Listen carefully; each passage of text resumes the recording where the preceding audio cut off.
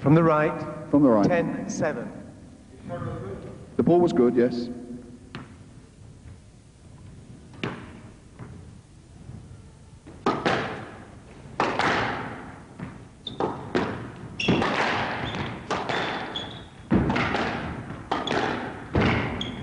Great shot from Rodney Martin, and he follows it up with another deceptive drive, sending Jahangir the wrong way. 11-7. It's a wonderful shot here from Rodney.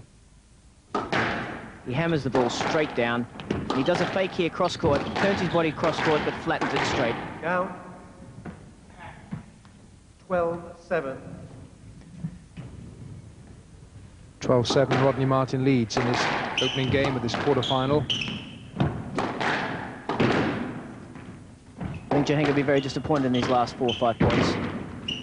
He's let Rodney get away from him. The game hasn't really gone that long, so Rodney's not going to be tired at all. Oh, and he's done it again. Not often you see Jahangir scampering around the court. Left box. 7. Yes, Rodney's a bit of a slice of luck here. He volleys it down the wall, forces Jahangir into a boast, and catches the join in the wall, sends Jahangir the wrong way. Down. And that brought to an end And out. a sequence of real authority for the Australian, the world number 3. Jahangir gains the point.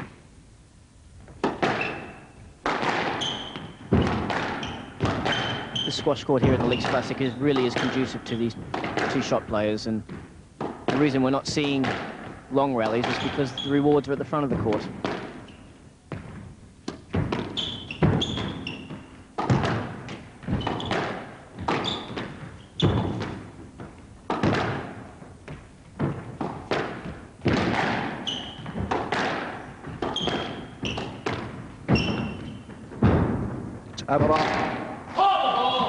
Oh no, we're going to have a And point contested here.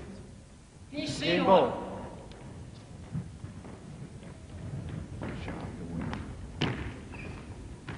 Haven't called one yet.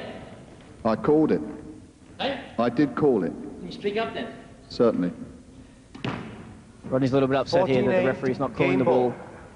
when it actually is not up. He wants a clear and concise call.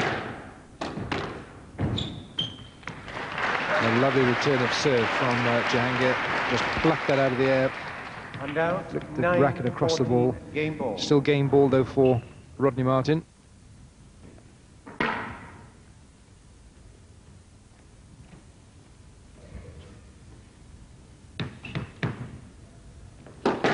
Jahangir serves 9-14 down. Game ball to Rodney Martin, and the first game for the Australian, the world number 3, in this quarter-final by 15 points to 9.